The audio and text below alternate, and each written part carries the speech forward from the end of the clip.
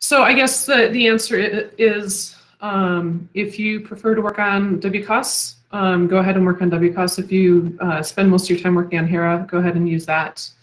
And if you don't have access to either of those, hopefully you'll have access to JET or your own compilation, or you are using the cloud.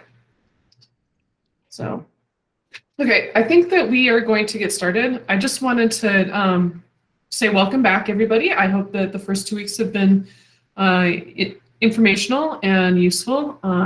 You know, we're trying to take this at a pace that allows people to understand, you know, all the options, or at least some of the major options, as well as asking some questions. So I just wanted to give you a quick overview of where we are right now. We're on December 14th. We did not get to Gen VX mask, you know, the running of that, or the hands-on for PCP-Combine.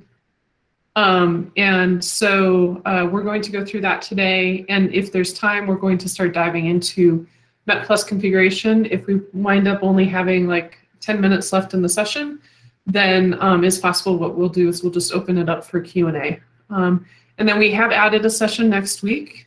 Tina and myself will be you know, diving into more fully into METplus configuration, as well as evaluating using grid-based analyses, so grid-to-grid verification. We'll be off for the holidays. And then when we come back on January 4th, we recognize that, you know, that we kind of added a session on the 21st. And we're also going to all need to dust off cobwebs if you are out for the holidays. And so we'll pick back up with a refresher of evaluating using grid-based analyses, see how far we get into that, and then hopefully start diving into using point-based observations, which will then carry over to January 11th.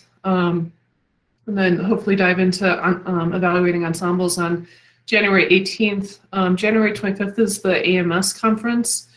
So personally, I will be attending that remotely, but we do want to you know, leave it open for Q&A. So some of our team will be available for questions during that week. And then in February, I think that we're planning on starting off with tropical cyclones, but I'm going to actually be putting out a survey to get a sense of, after ensembles, what are our top priorities for demonstration and training, so that we're getting to the core capabilities that people are interested in. And then I just wanted to point out to you that you can find the videos and chat history on the agenda page. If you need to find the data sets for the online tutorials, or you need you have other resource questions, we do have many of those resources and support questions answered on the resources and support page as part of the training series website. Ask your questions in the discussion forum, especially technical ones. I've been receiving technical questions from people, and to be honest, I do not have the bandwidth to answer them, and sometimes I am not the best person to be answering them, because I'm kind of at a project manager level right now, not as technical as I'd like to be. So please send those questions to the discussion forum, and in doing so, what you're doing is you're helping others as well, because others may have the exact same question that you have. And then you know, feel free to answer questions in the discussion forum. If questions are not answered within 24 hours, then our team will come in and address those questions. And then, you know, the code is here as well. Yes, and I guess that's pretty much all I wanted to cover as far as announcements go.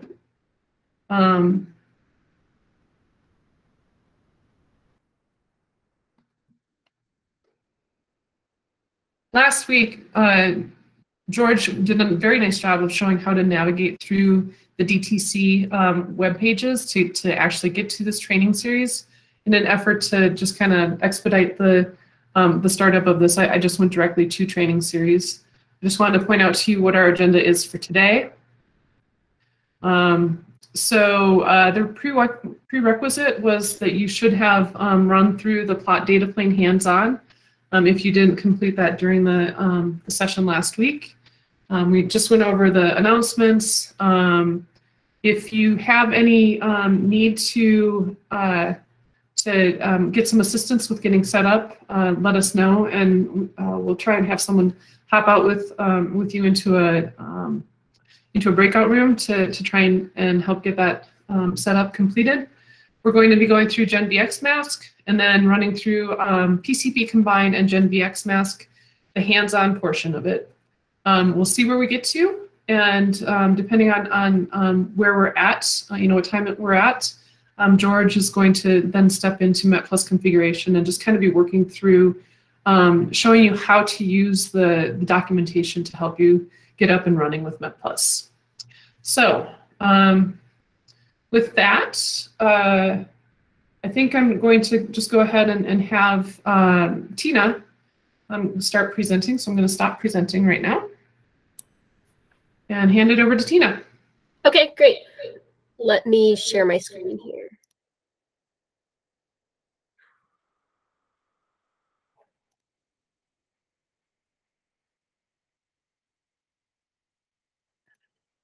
All right, can everybody see the PowerPoint? Yeah. Yes. Actually, my title still says PCP-Combine and GenVX Mask, but we talked about PCP-Combine last week.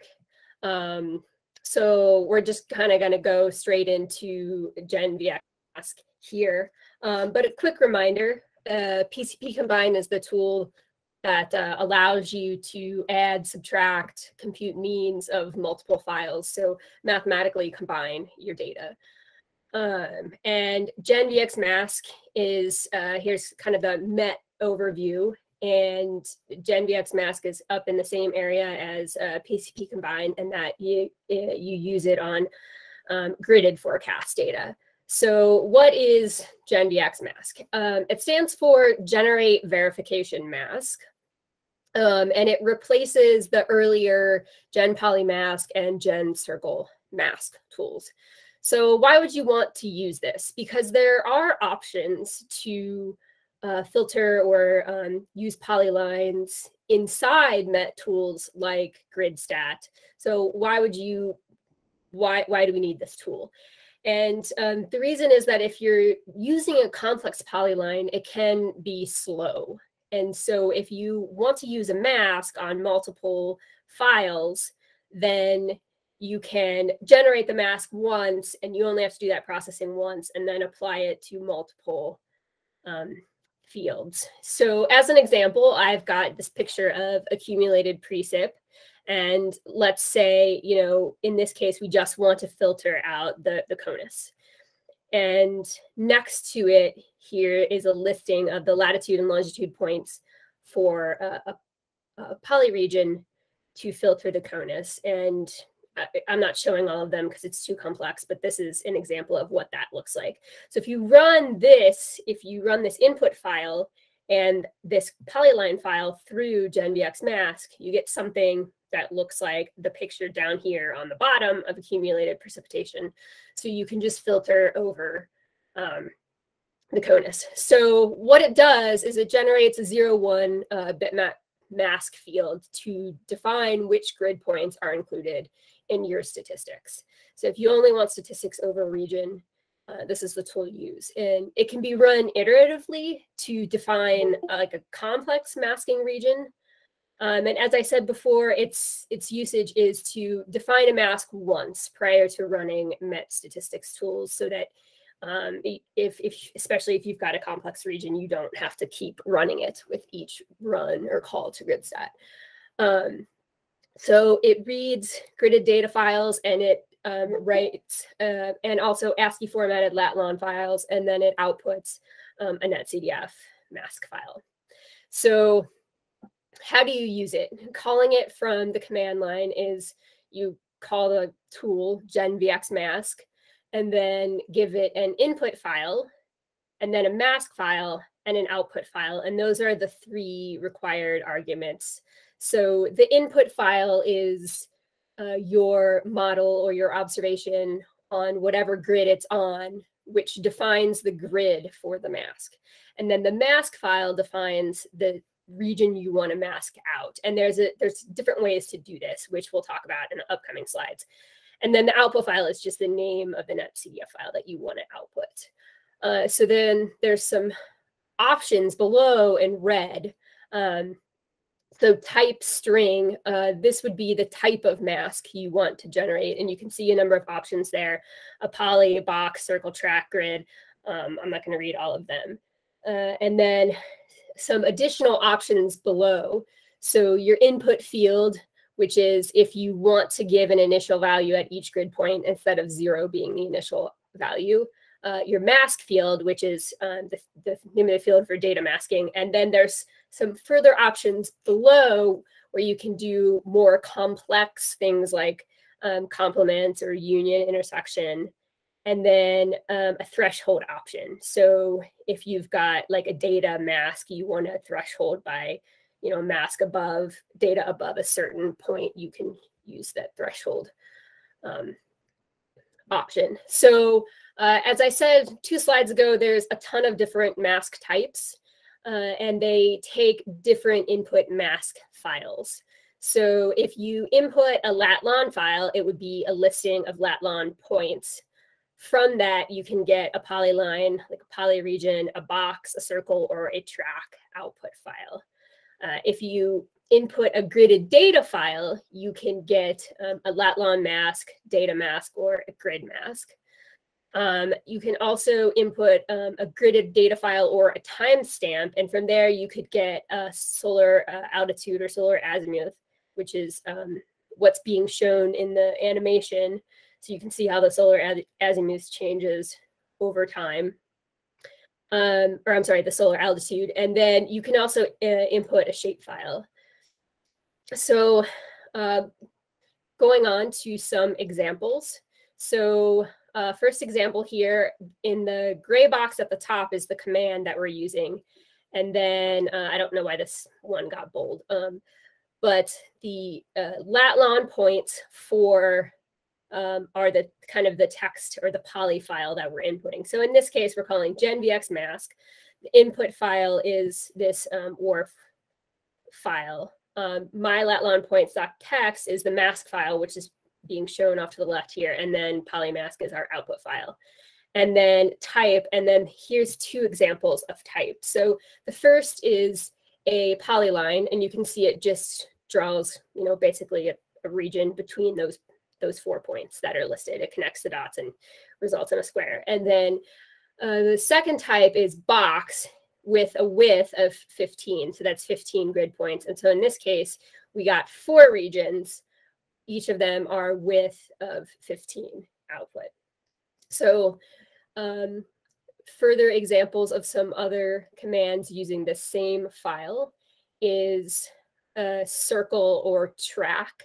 So the top images are showing the distance from the latitude and longitude points for the circle or the track command. And then once you give it a threshold, like less than or equal to 500, then you get the output masking regions. So the 4 circles below that are down here, or the track where the width is less than or equal to 250, and you get, it looks like it could be a storm track in this case, resulting out of it.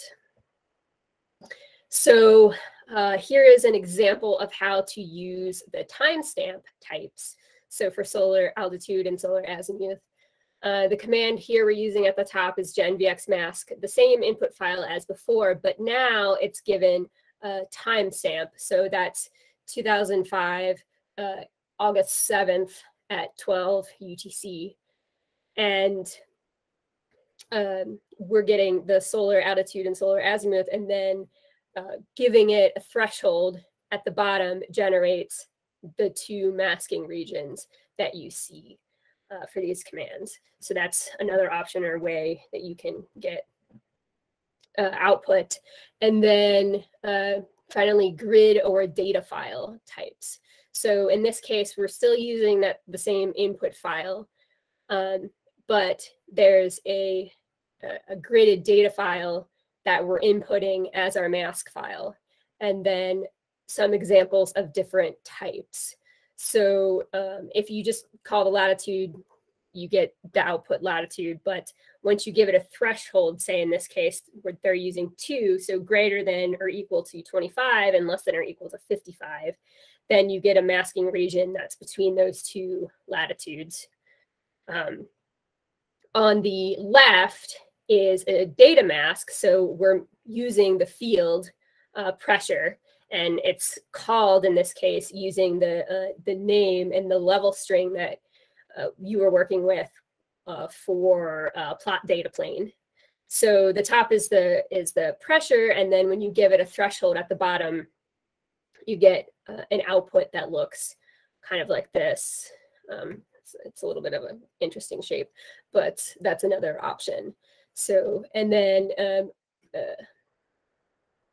there's, I've got a couple of additional examples in here. So of like more complex things that you can do with GenVX mask. And so this would be an example of a storm following. You're following a storm track, and we have a complex definition or masking region.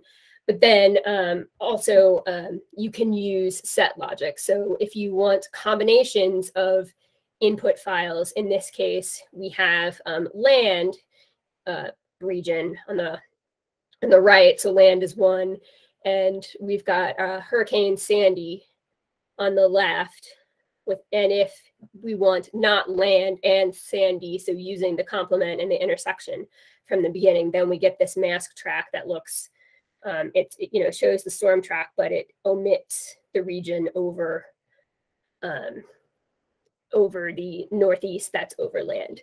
So that's kind of a quick overview of GenVX mask, and I think that's, yeah, and what you can do with GenVX mask. So I think, well, I'm not sure what's on the agenda. I think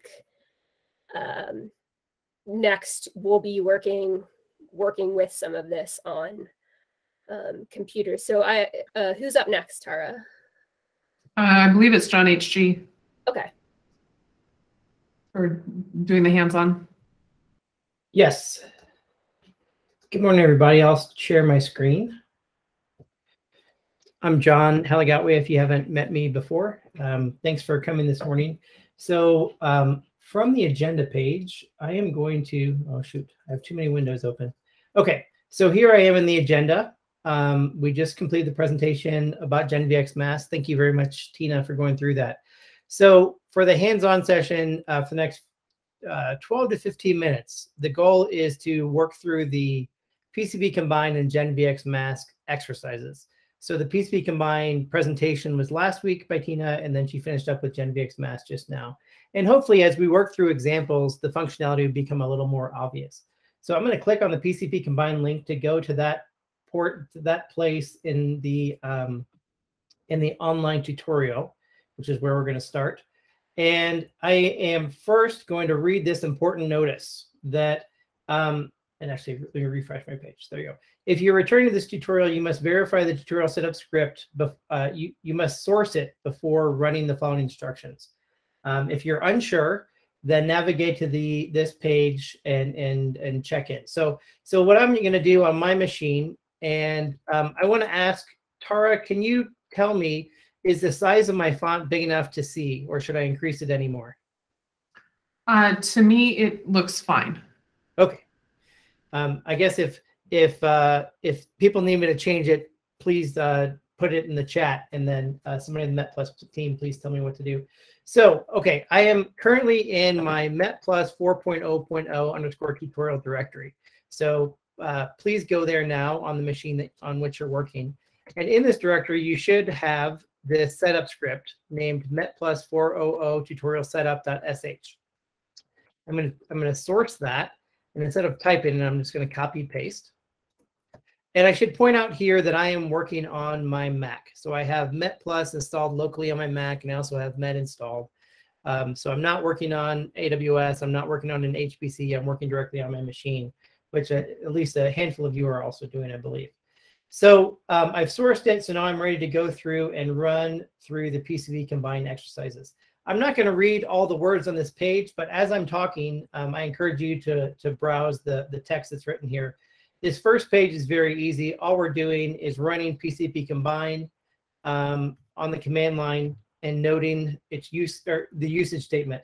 So this looks awfully messy because I have my font so big. If you make it wider, it looks a little less messy. But basically, this is I think this wins the award for the longest usage statement in MET because PCP-Combine has a lot of functionality, and honestly the command line options can be a little confusing. So you run PCP-Combine and either in add, subtract, or derive mode, or in sum mode. And sum mode is written here in square brackets to indicate that it's optional. That's the default functionality of PCP-Combine. As we added on these additional options, we didn't want to break its default functionality. So that's the reason for that. And then there's lots more details here in the usage statement about how you specify command line arguments for the tool.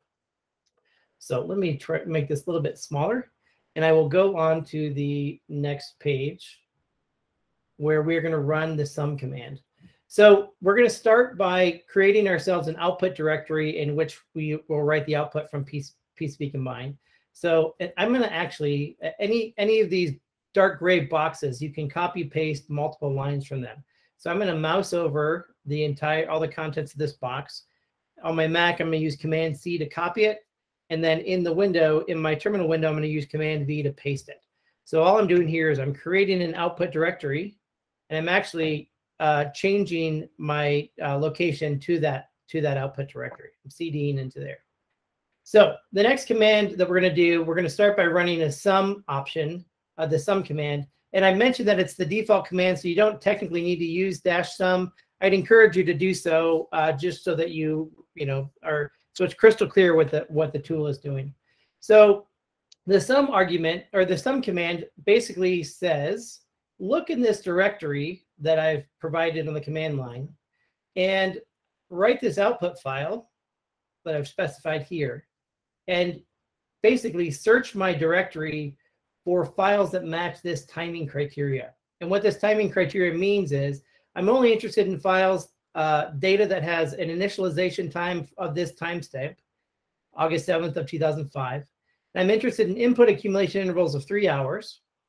And I want to create an output valid time of 12Z on that day with an output accumulation of 12 hours. So basically, I'm searching for 4 records, each with 3 hours to sum up to 12. So I'll copy and paste that command and run it.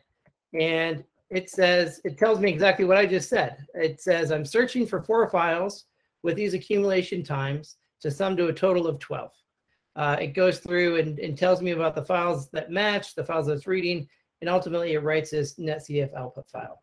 So let me run nc dump -h on that file and show you that the output variable is named APCP for accumulated precipitation _12 to include the accumulation interval, and then along with some timing information and metadata. This file follows the convention used to write netcf output by the MET tools. Unfortunately, right now, this netcf output is not CF compliant, which I mentioned in the previous week. Eventually, we'd like to switch our internal netcf file format to being CF compliant so we can play nicer with other software. If you run NCV on this file, we can take a look at what it looks like. There it is. There's data over, and I know that this is the continental United States. With NCV, if you click on the options, you can turn on coastlines. So I'll click on one of these guys, click OK, and there's some really coarse, not that helpful outlines of the United States or of North America that you can see there. I'll go ahead and close that and move on to the next command. We're also running a sum command, but this time we're doing it using observation data. So we're going to search this directory for 1 hour, and we're gonna write this netcf output file. We're looking for 1 hour inputs that sum up to a total of 12 with the same valid time as we use for the forecast. But this time we don't care about all the data having the same initialization time. So there's this convention, for better or for worse, by which we tell PCP-Combine to ignore the the initialization time of the data, and that's by putting all these zeros here. We probably could come up with a better convention than that, but that's what we have. And that enables us to sum data across multiple observation files. Copy and pasting that into my terminal window. And this time it tells me it's searching for 12 files, and it lists out information, details about the ones that it found and that it's reading, and wrote our output file. I'll just skip over the NC dump -H step and just do NC view. And there's our data. Notice that the extent of the observation data is less than the extent of the forecast data. There's missing data along the edges here. That's because stage 2 precipitation analyses are based on radar, and anywhere the radar doesn't have good coverage is given a bad data value. But that's okay. We don't need to make the extent of valid data match. When you run this data through the MET tools like GridStat in the coming weeks, we'll only use grid points that have both a valid data for both the forecast and the observation. Okay, so we ran through those commands, and actually I've already really completed the second step, the second page here where we used NC view to view the output. So you'll notice here we just describe the idea that we were looking for 4 input files in the first run and 12 input files in the second run.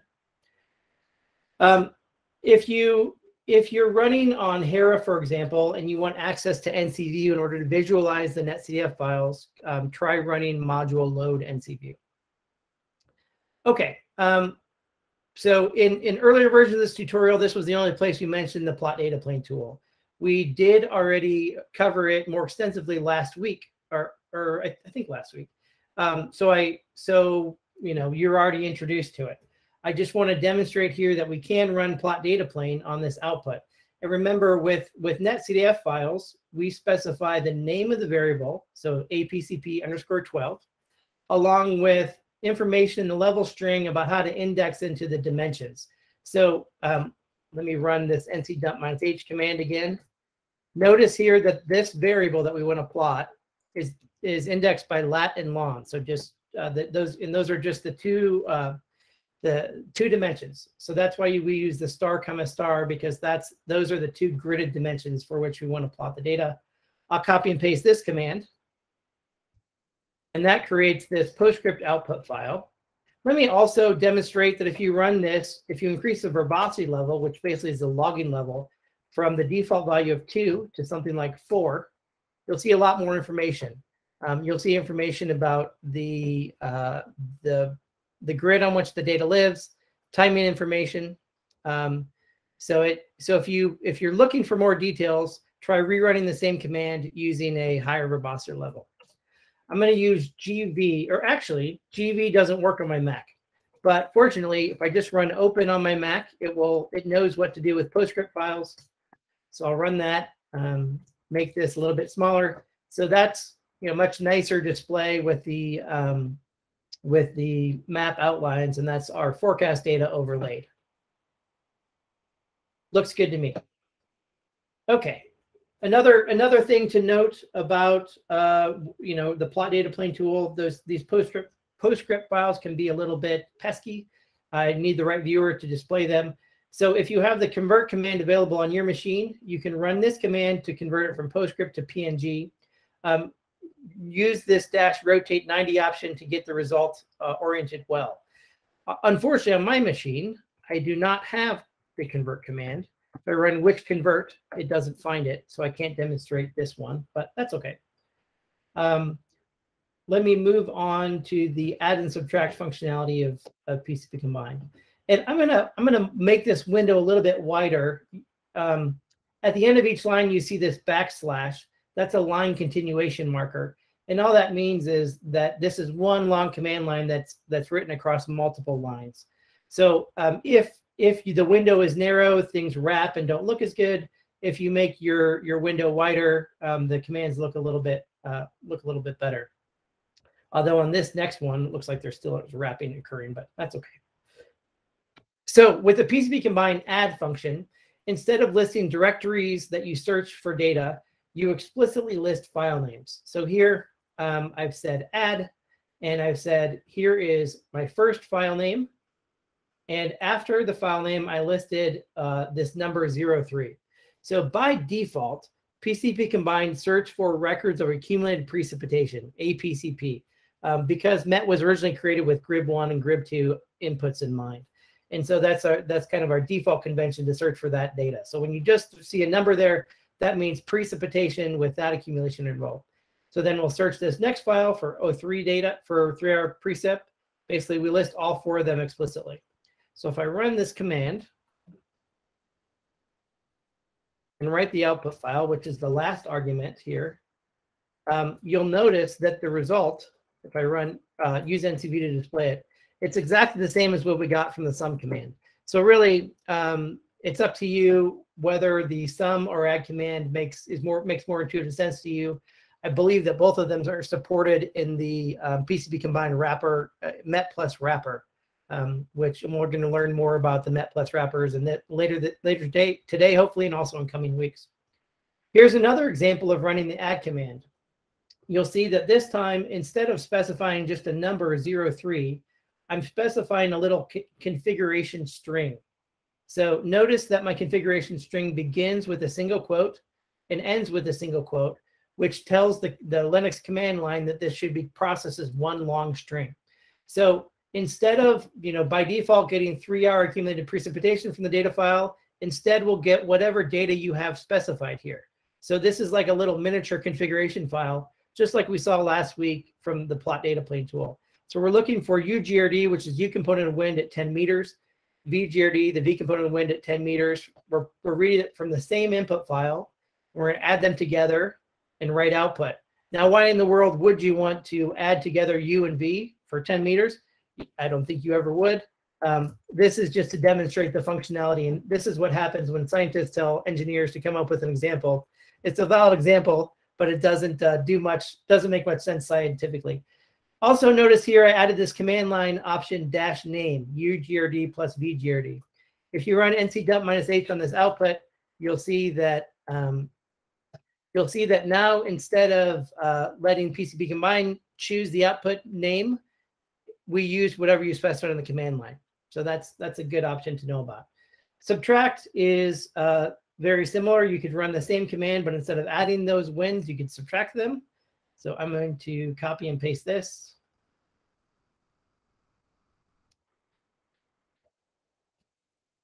This is what you get from subtracting them. I don't know if that's meaningful or not, likely not. Moving on, we could run the plot data plane tool. This time we're getting a little bit fancier. We'll plot that image that I just showed using plot data plane. We're going to specify, so basically this is the input file, netcf file, the output PostScript file that we're going to create. This is the data we want to read from that input file. So that variable name and then star comma star. Now I'm telling it to explicitly set the plot range. Since I know this is going to be positive and negative values, I want to make the plot range symmetric instead of just scaling to the range of valid data. I'm going to give it a title. And this time I'm going to explicitly specify the color table I want to use. I know these color tables are bundled with the MET code, and you're welcome to use any of them.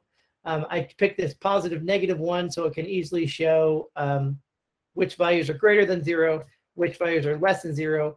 I'm going to open the results. And if you're following along, you can run hopefully GV or Ghost View to display it. So here, the warm colors are greater than 0. The blue colors are less than 0. So just more examples of how to use these tools. Okay, I think this is the last one, the last example for PCP-Combine. And in this one, instead of doing add, subtract, or sum, we're going to use the derive option. So there's multiple things that can be derived from this input data.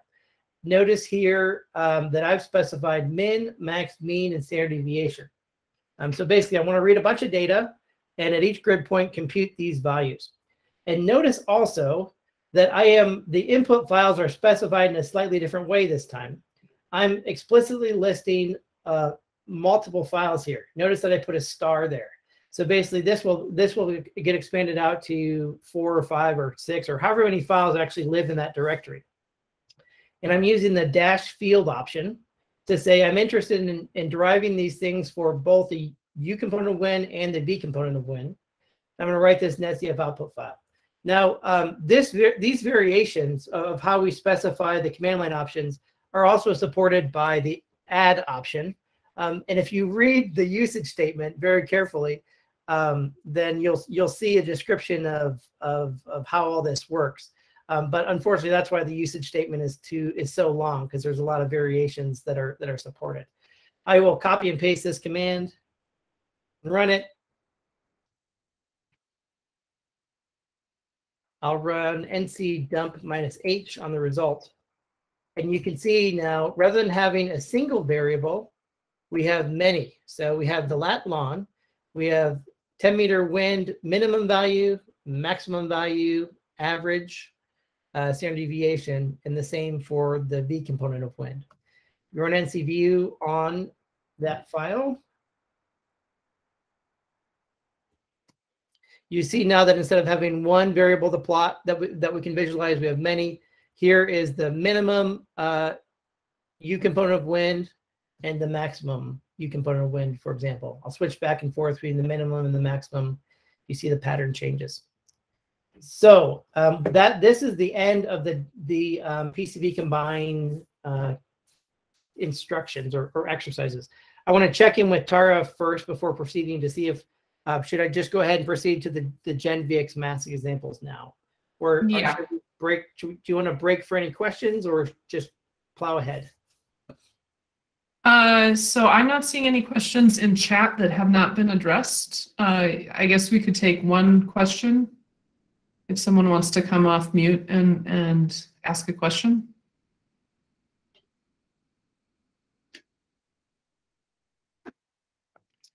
Okay, so there's one that just came into chat. Can we use PCP-Combine to perform more complex operations such as computing wind speed or direction? No, that's not currently supported in PCP-Combine. Although computing wind speed and direction is something that is often done. So right now the PCP-Combine just processes each field independently. It doesn't combine multiple fields. There is Python support for Python embedding in MET, where you can compute that in your own Python script, or there's actually something else I should mention. If you're dealing with grid data, you request wind. So let me type on the command line here.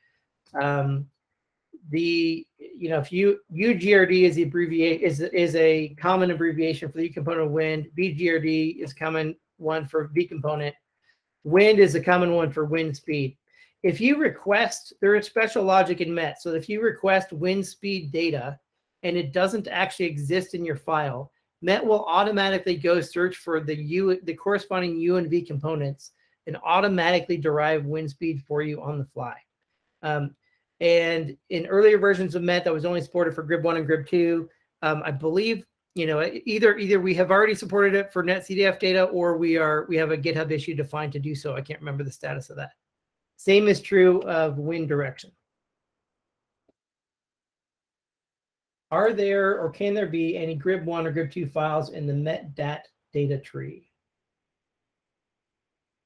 Jack, I'm not sure what the METDAT data tree, what you refer to by that. Yeah, John, I'm trying to see if I can see an example in it's the METplus _ data tree. Oh yeah, okay. The sure. NetCDF, so I was curious. Yeah, those files we were just using are Grib, even though they didn't have a Grib suffix. Let's search in METplus data for anything ending with Grib. There are some files. So if I run wgrib on this,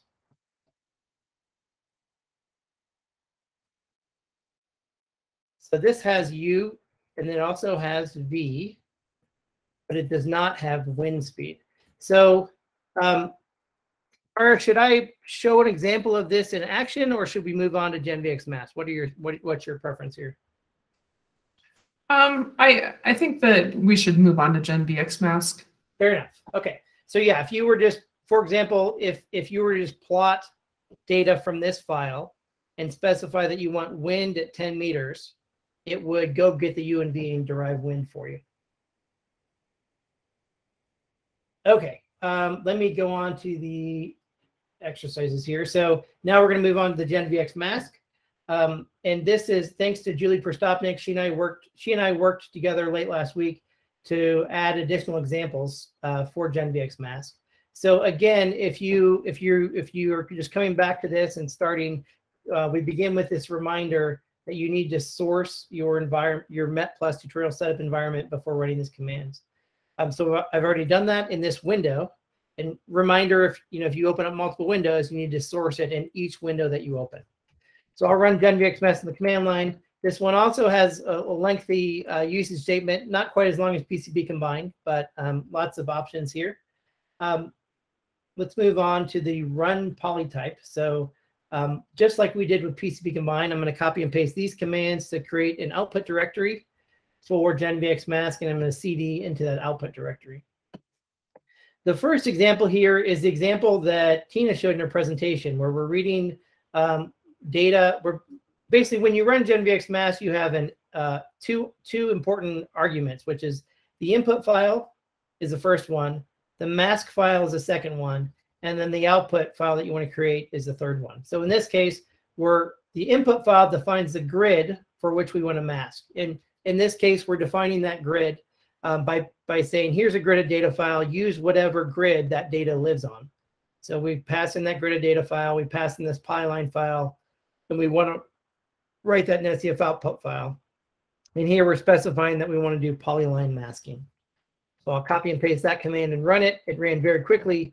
You'll note that this grid is only 185 by 129, so it's a very coarse grid. Even though the CONUS mask has 243 points in it, it ran almost instantaneously. If you run NC view on the result, CONUS mask, you'll see the result here. Okay, let me go on to the lat-lon masking type, because I think this is important. Instead of after each run having a command to copy and paste to run nc dump -h or nc view or plot data plane, we begin here just with a note that says after each run of these command of the GenVX mask command, consider running look into the output using nc dump -h, nc view, or plot data plane. So to avoid repeating that. So here we are moving on to the -type lat option. So I also want to point out that that there's multiple ways you can specify the input grid. You can give the path to gridded data file, which is what we did the first time. This time we're using a string that is the name of a predefined grid. And if you follow this link, this will take you to the list of predefined grids that EMC has. And these are all predefined in the MET code, or the vast majority of them. So for latitude masking, we say this is the grid, and we really don't need anything else. We really just need a placeholder for the second option, for the second command, or command line option. So we just list the same thing twice. We're going to create an output file named G004_tropics, because we're saying for that grid, just consider the latitude of each grid point and define and threshold them. And so this threshold is greater than or equal to -30 and less than or equal to 30. So basically, we're defining the tropics as being latitudes between -30 and 30. Copy and paste that, and let's NC view the result. And there's grid 4 is a global grid, and here is all the grid points shown in red are between -30 and 30. Running NC dump -h on that. Let's see, NC dump -h. Which we've done here. You see that the name of the mask was chosen by GenVX mask. This is called lat mask, and it gives the attributes list how it was created, what threshold was applied. In this next command, instead of letting GenVX mask pick, we're going to use the name option to define the output name. In this case, in this next command, we're going to name it EastPack. So what we're doing here now, Tina mentioned that you can run GenVX mask iteratively, and that's what we're doing here. So we're saying read in the mask we just created as the input, and this time we're going to do long masking. And just like when we did latitude masking, we repeated the same thing twice. We're going to do that here. And then now our output file is going to be named EastPack. Notice here that we are saying for each grid point, we want to threshold the longitudes between -70 and -130. So throughout MET, degrees west is negative and degrees east is positive. And with these two masks, the one we read as input and the one we just defined, we're going to compute the intersection. So let's see what that looks like. And we'll run NCView on the result. And now we have this box because we took the intersection of our latitude band with our longitude band. If we rerun that same command, but instead of taking the intersection, we take the union, we should now get a cross shape. So there we go. It looks like the flag of some country. I can't remember which one though. Okay. Next, I want to demonstrate the grid type masking. So again, we're starting with grid 004. So it's our named grid. And this time we are saying, read whatever grid this data lives on, the stage 2 data we used in PCP-Combine commands, and only use the grid points of our input grid that also live within the bounds of this grid, and write that in SEF output file. The result is grid 004 subgrid. Looks like that. So basically, this is the portion of the global grid that lives inside this smaller grid. And that concludes it for this one. The next page has examples of data and solar masking. So here, when the type is data, this is our input grid. And the second option, the mask file, is the file from which we want to read data. Basically, from the mask file, we read the mask field. So this is saying, for the grid that this data lives on, extract data from this file, the mask file. In this case, we're extracting data named land L0, which is basically a land C mask. And then apply a threshold to that. So here, we're interested in grid points where the land field has a value equal to 1. And whichever those grid points are, we're going to name the resulting variable land. That one ran pretty quick because this is such a coarse grid, 360 by 181. And here's the result. So it's red. Everywhere it's red is a value of 1. So you can see this land sea mask includes both ocean and inland lakes. Next, if we wanted a land mask, one thing we could do would be to rerun the exact same command, except this time you apply the dash complement option to do basically reverse video of that. NCV the result, and you see now we have switched it. It's 1 anywhere. We've taken the complement of the previous mask. So that's one way that you could get a water mask. There's actually another way, and that's just by changing the threshold. So instead of taking the complement, and instead of thresholding equal to 1, we could just say threshold equal to 0. And that would be all the water points. Copy and paste that. And you can see the result here. Same thing. And next, we have an example of applying the solar altitude type masking. This was developed several years ago for our work with renewable energy. We were interested in the grid points at which the sun was shining. So for grid 4, we say for this timestamp, give me compute the solar altitude, and with those values, I want to threshold them greater than 0. So basically, the solar altitude greater than 0 means that the sun is shining at that grid point, or at least the sun is above the horizon. So you can see that nice shape. Next, let's demonstrate what happens where we take the land mask we generated previously, and we intersect it with this solar altitude mask. So this is combining two masks. Now you see the result is all the grid points that are over land at which the sun is above the horizon.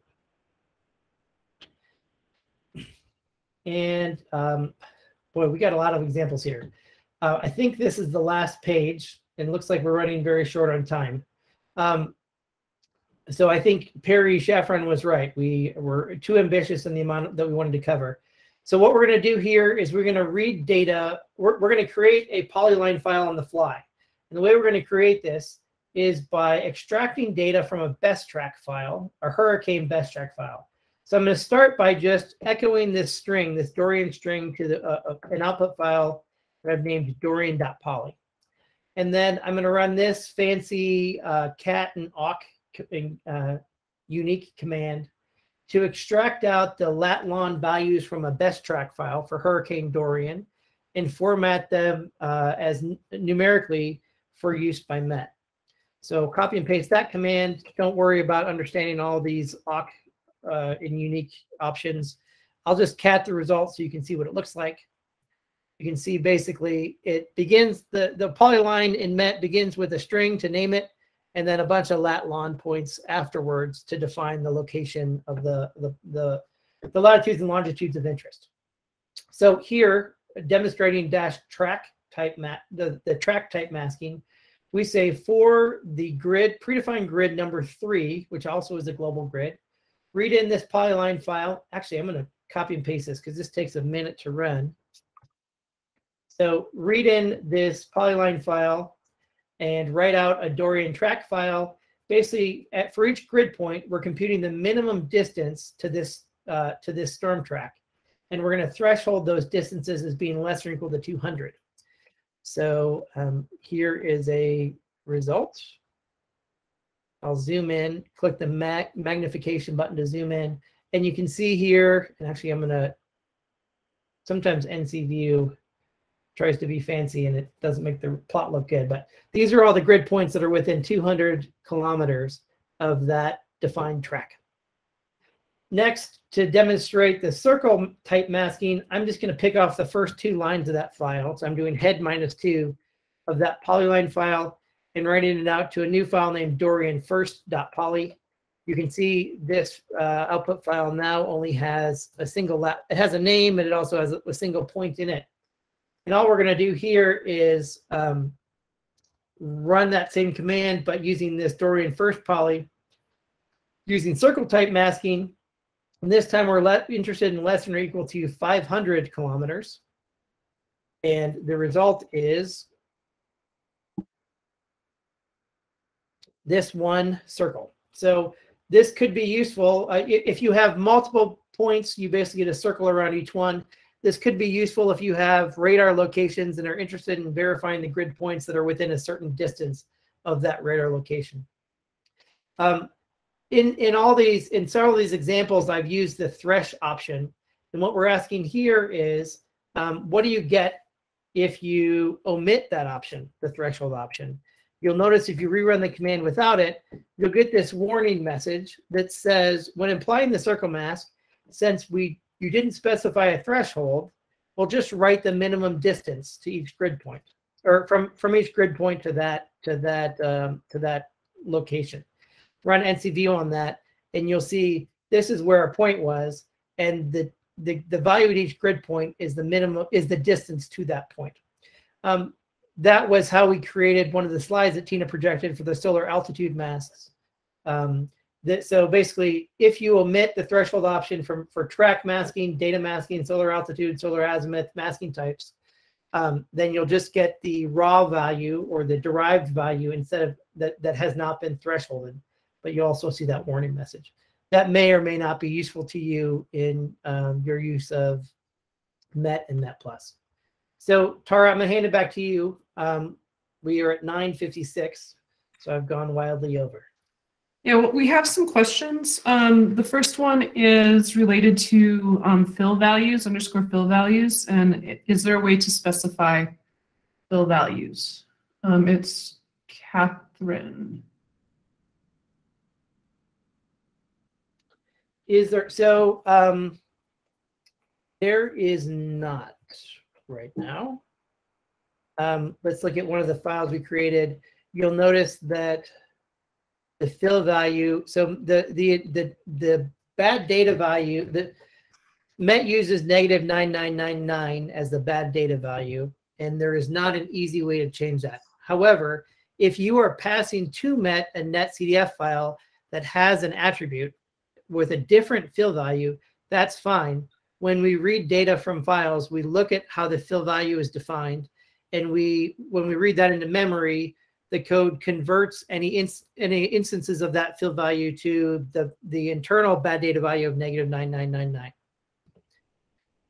Okay. From Ben Cash, is there a catalog of mask definitions available?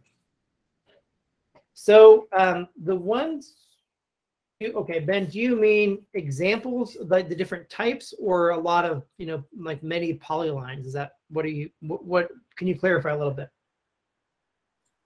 I was just thinking of things like specifying CONUS, just, I don't know how I would necessarily go about building some of these more complicated looking masks myself. So I was wondering how many of these have been done and if they're publicly available. Yeah, okay, that's a great question. Honestly, for the complicated looking ones, I would recommend using shapefiles. And we did not cover shapefiles in this example, in this tutorial. So if you search for natural earth, there are some natural shapefiles. There are some publicly freely available shapefiles for the outlines of countries, physical and cultural boundaries.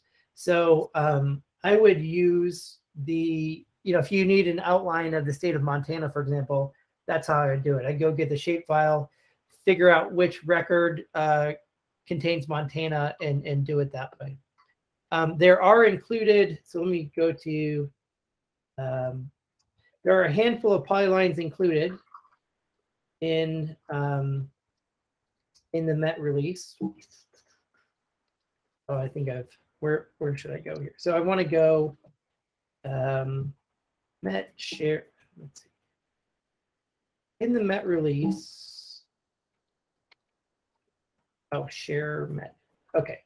There is so wherever MET is installed, there is a share directory, share/MET.